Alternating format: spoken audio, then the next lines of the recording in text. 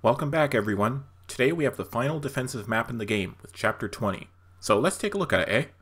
I'm not exactly sure where you're supposed to be in Leinster Castle, but whoever designed this place was clearly doing things right because you can block all access to the throne from several one-tile-wide paths that also allow your ranged attackers to help. Isn't that nice? So yeah, if you feel like it, this chapter can be cheesed easier than craft dinner, but where's the fun in that? Though, to be fair, there is a specific finish objective unlike Chapter 14. Need to survive 15 turns, and Barat needs to be dead.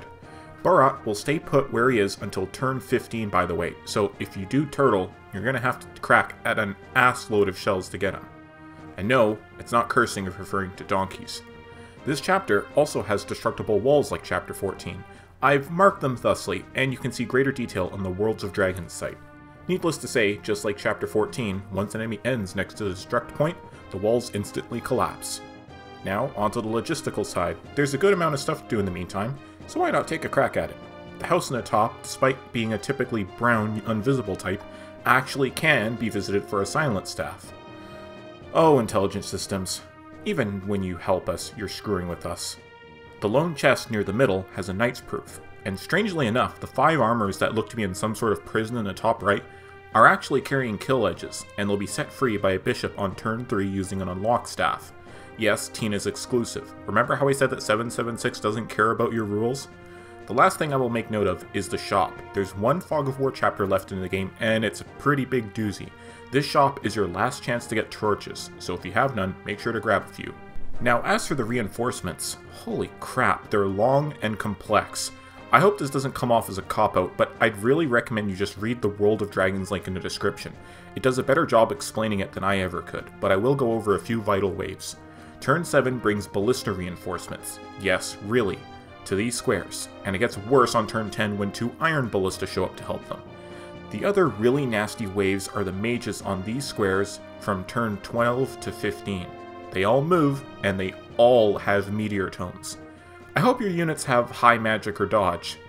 And conversely, you can stop a lot of armor reinforcements from 12 to 15 if you kill Barat early. The meteor mages will still come, however, so judge this for yourself. And that's all for the map layout. On to some tactics. Also, I gotta bring this up now. The music for this chapter is the best track in the game. It really brings the mood of the situation to mind, and I really wish a later game brings us a remix of it. Anyway, I hope the deployment didn't put useless units in defensive positions. Regardless of such, if you're committed to ending this as soon as you can, I'd make 2 pools of the left and right doors just inwards of the outer walls to give just a few avenues of attack for the enemy, but enough so you can maneuver and dispatch them easily. Killing Barat early may be a fun challenge if you want something to do in the defensing. Threatening reinforcements only truly show up until turn 7, so it can be done. The only real obstacles are your placement and the Master Lance generals flanking him. By the way, Barat is also holding the final Crusader scroll in the game, the Tordo scroll. But he has 20 build, so if you want it, you're gonna have to steal it. Said scroll, by the way, gives plus 5% growth to HP, strength, magic, and luck, and a plus 10% growth to speed. Wow, that's pretty lame, innit?